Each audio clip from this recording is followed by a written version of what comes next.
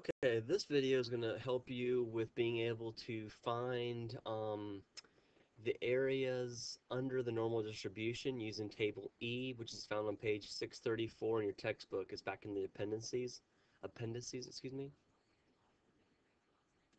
Okay. A couple things to remember here is that when you're thinking about the area under the normal distribution, I want you to remember that this distribution curve represents, so this entire thing right here represents, if you look at it, approximately 100%.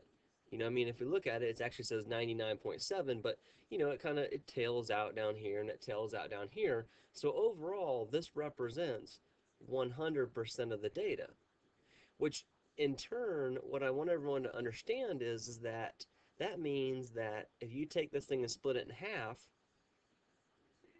50% of the data is over here, which is the same thing as 0.50, and 50% of the data is over here, which corresponds to 0.50.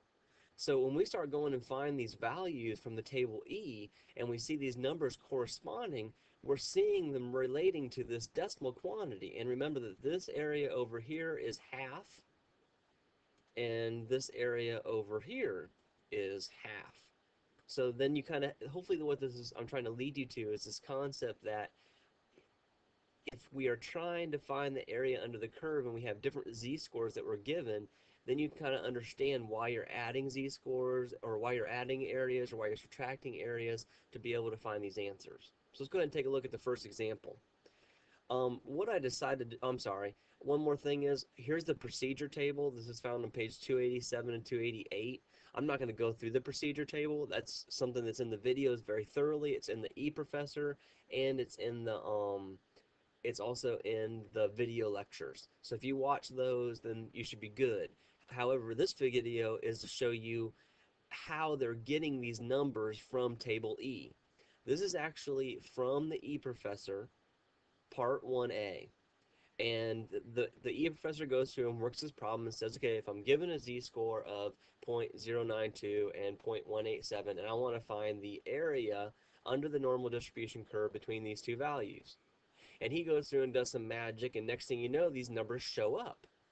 Well, the girl in the video lectures, she does a great job of actually going through and kind of showing you that you start off here, and if I'm looking at the 0.9, that to get the 0.9, I go down and find the 0.9, and then to get the 2, I go 0.02, and I go across.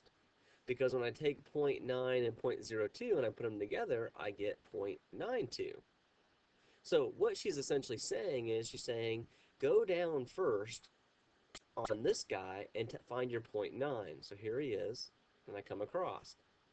Then come over on the top one and go over to 0.2 and come down, and where you meet right there is the value that she's talking about. So with a z-score of 0.92, my area, my area is equal to 0.3212. Okay, so let's do that again. Let me change colors. Let's do it this time for the 1.87. So 1.8, so I come down here to get my 1.8. Okay, I come down, I go down to get the 1.8, so there it is. So once I have my 1.8, I come across, and I'm going out to 0.07. So once again, in this case here, I have 1.87, which breaks down into 1.8 and 0.07, because when I add those together, I get 1.87. So it's like taking your tenths place and your hundredths place and splitting them apart. So I come down to the 1.8, I come across. I go to the 0.7, go right here to the 0.7, and I follow that down. Sorry, I'm not getting a very straight line. And where these two quantities meet, that's the value that the eProfessor guy is using. So if my z value is 1.87, then my area corresponding to that is 0.4693.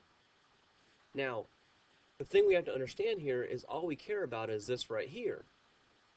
And right now, this value that corresponds to the 0.187z value is 0.4693. That means that that's all of this area from the mean, or from the zero there, from the halfway out, that's all that area. Well, our problem is that we have another value right here, and the z value is 0.92, and the area is 0.3212, and that area is this right here. So what we need to do is we actually care about finding the area here in blue. So to do that, we have to take the 0.4693 and subtract the 0.3212. And that's how he gets to his final answer, to determine that the area under the curve between those two z values is 0.1481, which I want to make you understand that that is the same thing as 14.81%.